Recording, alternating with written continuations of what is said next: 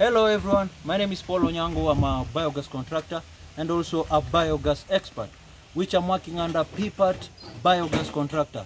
So we as PPAT biogas contractor, we are dealing with the fixed dome type of biogas digesters, which today we were here in Chwele in Bungoma County, where we were installing a 12 cubic meter biogas digester.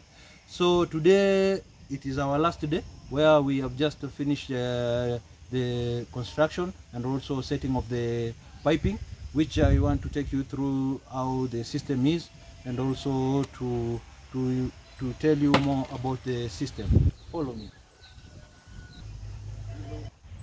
Here we are at our inlet mixing chamber.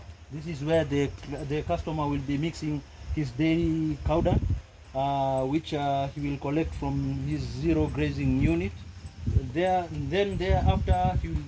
he has mixed the cow dung with water, he will just remove this white pipe, which the waste will be released to the main digester. Then from this point we have the main the digester, where the production of the gas will be done. So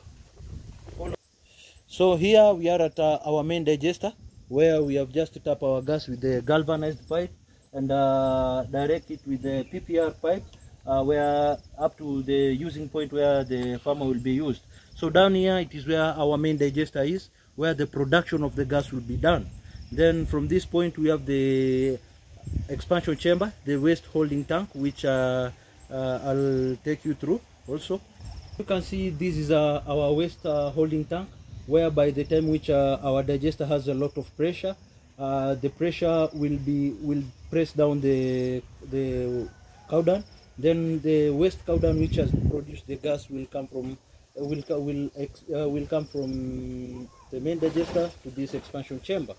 Then after the waste has come from this expansion chamber, during that time the waste which has produced the gas will overflow from that point, the overflow point, whereby that waste will be used as the biofertilizer, which the farmer or maybe the person who will be using the that bioauxiliary, he will benefit a lot from crop growing, and also they will benefit a lot when it comes to the banana farming.